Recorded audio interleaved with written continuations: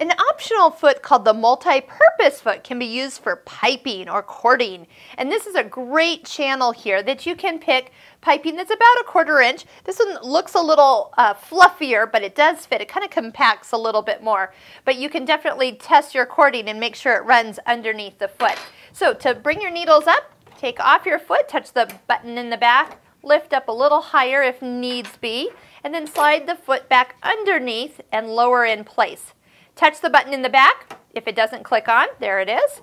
Now to do cording, this is a 2-part process. We're going to first cover our cord with a bias piece of fabric. I just cut this 2 inches. I know that's a little overkill, but it's enough to kind of get it started. Once you get going, you can cut that a little bit narrower just so you know where you'll be on the final outcome here.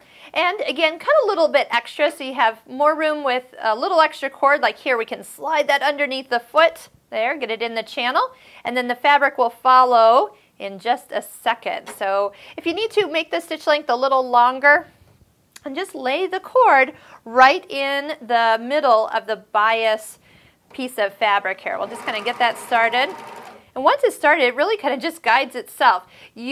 All you're in charge of is putting the cord in the middle of the fabric, or approximate middle, because again, this was extra wide than what we needed it for. Okay, this will get us an idea.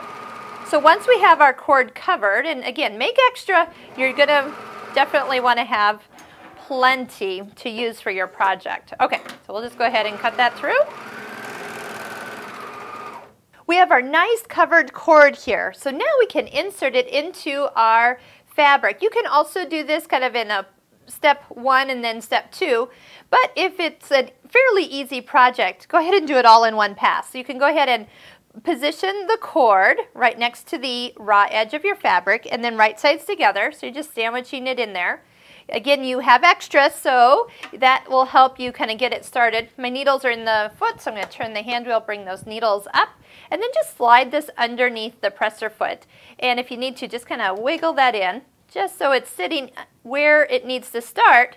And then once you start sewing, it'll just take it all in. That pressure of the foot will assist in keeping it all nice and even. All right, edges all together, pin if you feel the need. I'm just going to go for it just so you can see.